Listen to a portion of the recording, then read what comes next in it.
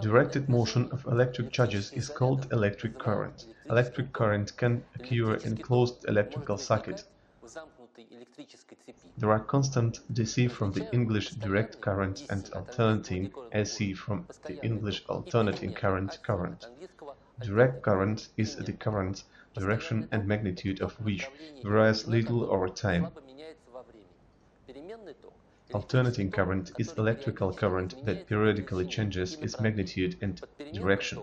Under the AC current, ordinary 1- and 3-phase networks are also meant. In this case, the instantaneous current and voltage vary according to harmonic law.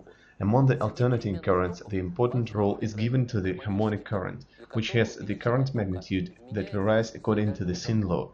In this case, the potential of each end of the conductor varies in relation to the potential of the other of the conductor by turns from positive to negative and vice versa, and passing through all the intermediate potentials at that, including the zero potential.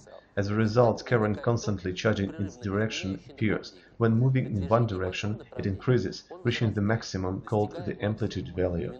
Then it decreases, at some point becomes equal to zero and increases again, but in another direction, and also reaches its maximum value, then goes down to pass through the 0 point again, and after that the cycle of change is resumed. The time needed for one cycle, the time including the change in current in both directions, is called the AC cycle.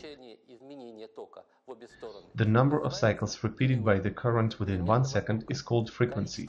Frequency is measured in Hz. 1 Hz corresponds to 1 cycle per second.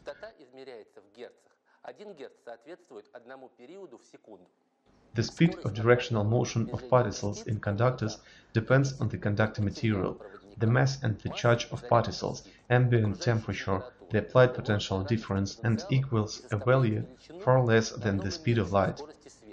Despite this, the actual speed of propagation of electric current is equal to the speed of light, the speed of propagation of electromagnetic waves.